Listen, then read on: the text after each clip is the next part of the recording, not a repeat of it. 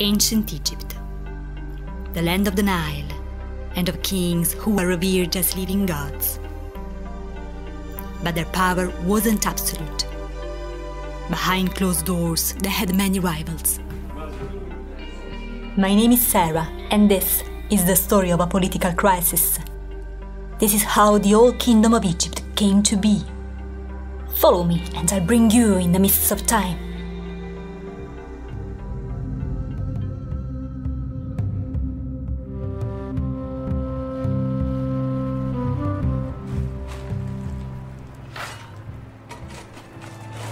The year is 1900.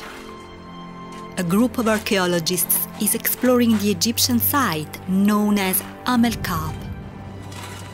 The first digs in this area had revealed the tombs of the early kings of Egypt. Whoever was involved in the project had to be very aware of the importance of this archaeological expedition. Understanding what laid under the sands of Kab meant to finally find some answers about the early days of the pharaohs. The archaeologists made an amazing discovery. They found a tomb that was the burial of someone of great power and prestige. They thought it was the resting place of an unknown early king, and so they further explored the tomb. They found an underground chamber that was surmounted by a large structure. Here, there were 8 storerooms filled with pottery, which were intended to be used by the pharaoh in the afterlife. Around the building, they made a grim discovery.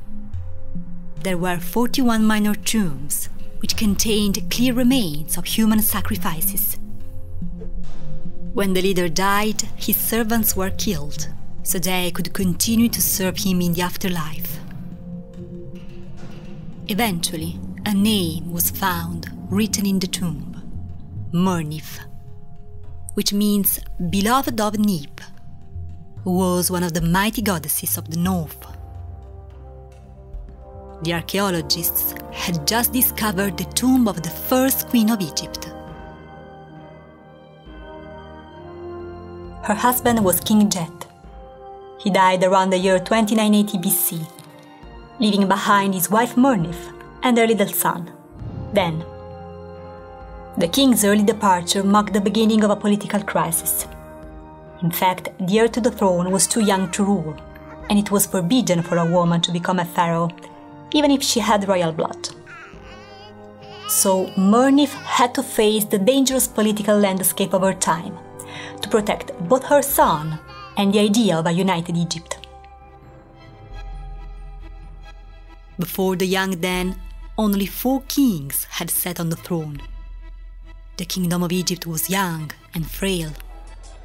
At any moment, it could fracture in hundreds of small city-states. When King Narmer had unified Egypt, many lords had to think something along these lines. Okay, we have been conquered by this guy. We will pay taxes to him and recognize his authority, but eventually his dynasty will fade away and we will regain our independence.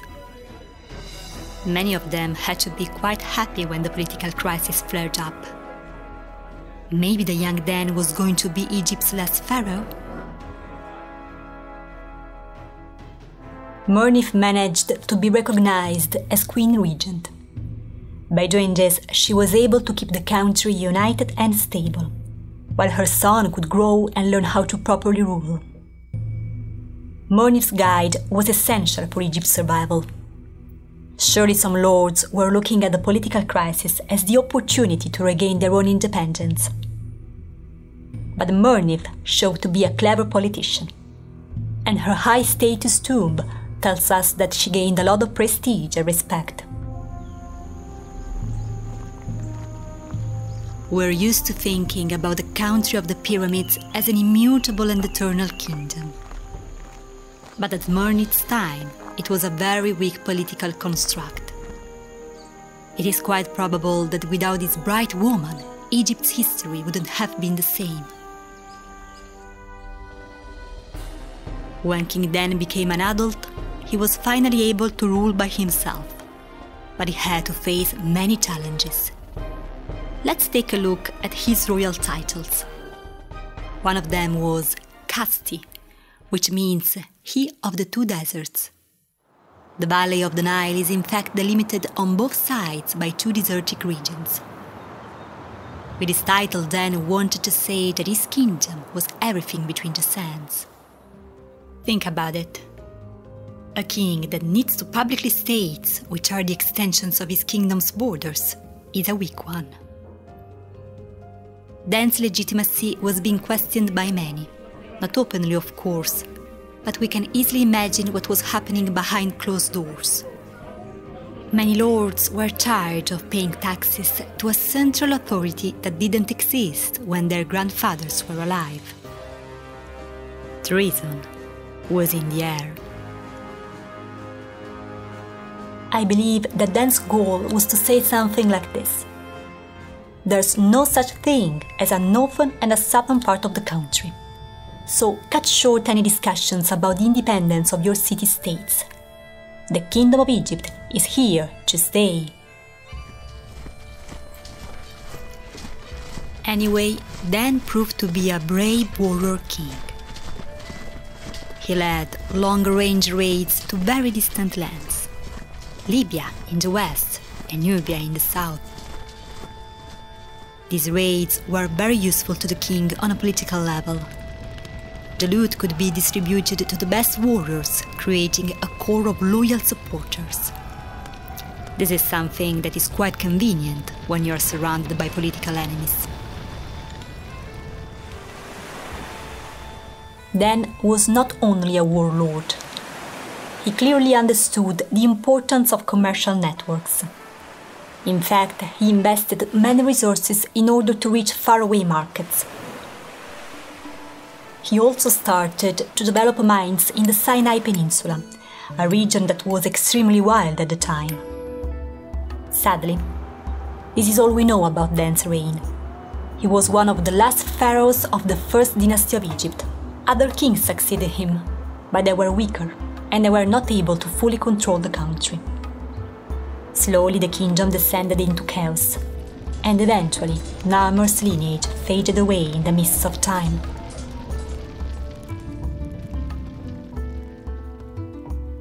When the dust settled, one of the greatest kings of Egypt sat on the throne. His name was Sig'unnr, and he went down in history for being the first of the pyramid builders. The very symbol of ancient Egypt had entered the stage. The golden age of the pharaohs had begun. The power of the kings remained quite limited, but now that the clash for the throne had ended, the rulers could invest incredible resources in their own projects. Sig'unnr engaged in a competition with his own ancestors. He wanted to prove to be the greatest king of all time, so he built a huge tomb for himself. His successors will try to surpass him too, and eventually a sort of race will begin.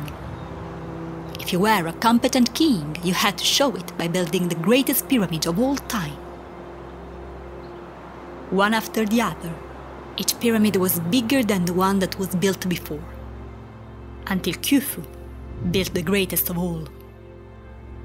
For more than 3,800 years it was the largest building in the world. This record was broken only in 1300 of the Common Era, when the Lincoln Cathedral was built. When the age of the pyramids began, the deep political crisis seemed to be finally over. A new dynasty of explorer kings sat on the throne, and Sig'unnr was one of the greatest. He sent merchants and sailors in every direction to discover what lay beyond seas and deserts. Try to imagine for a moment to be a sailor of that time. Think about what kind of courage it took to get on a Bronze Age ship and to start exploring the unknown.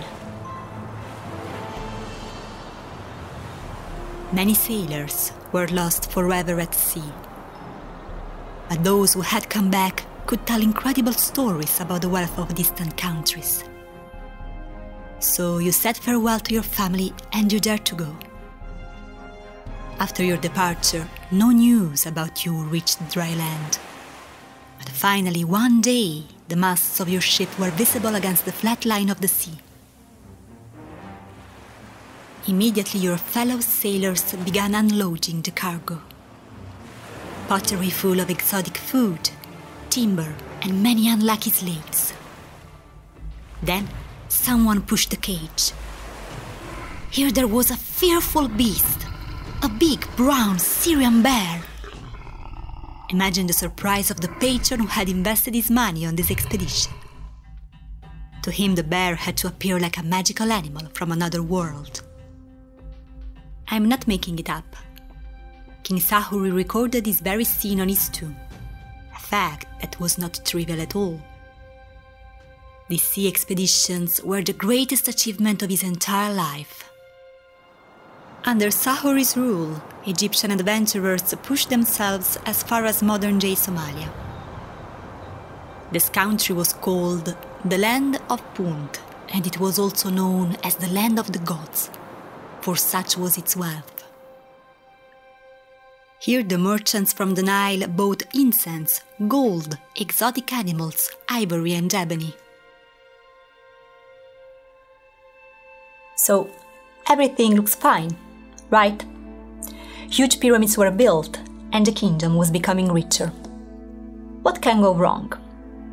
Actually, many things. Under a facade of stability, the embers of the political crisis were still burning. King Sig'unnr may have been a great explorer, but under his dynasty the centralized control by the pharaohs started to crumble down, and a large number of feudal powers began to emerge on the horizon. The evidence of this power shift is provided by T's tomb. Indeed, he was someone who really mattered, but he wasn't from the royal family. T was just a public servant. Despite this, he was able to marry a royal princess by accumulating power and wealth.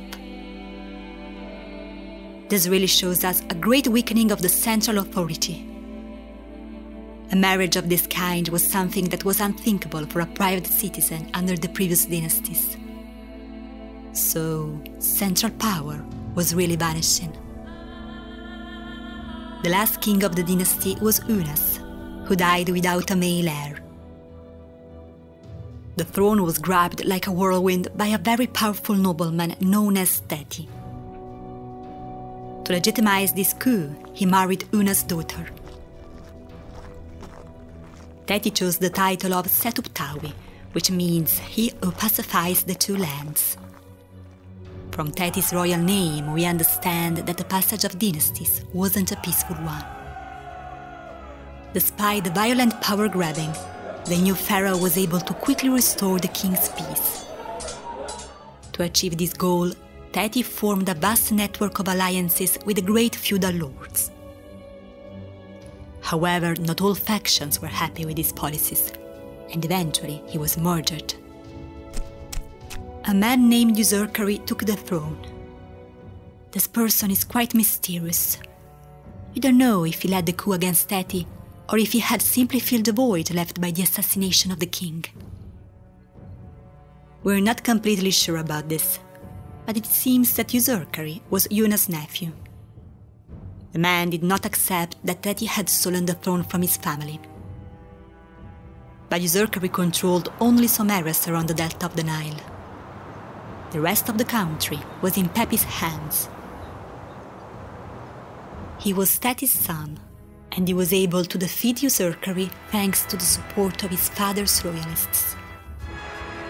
By doing this, he finally reunited the country, and he raised the usurper's name from history. Despite his astonishing victory, Pepi's grip on the throne was not very solid. Very soon he became surrounded by enemies, some of them from his own family. One of his wives even attempted to murder him in order to put her son on the throne. This event led Pepi to seek an alliance with the most powerful man of the kingdom. His name was Kui, and his official status was not high. But he was in control of the caravan routes that came from the depths of Africa. This made Kui an incredibly wealthy man. To secure Kui's support, the king married his 2 daughters. By doing this, the king was able to widen his power base and to stabilize his control over the country. But this stability came at a cost, for he finally opened the halls of power to those who were not members of the royal family. Narmer had created a united Egypt. Sahuri opened it up to the world. And now the control by the pharaohs was crumbling down in favor of feudal lords, ambitious merchants, and scheming bureaucrats. The old kingdom of Egypt was not bound to last.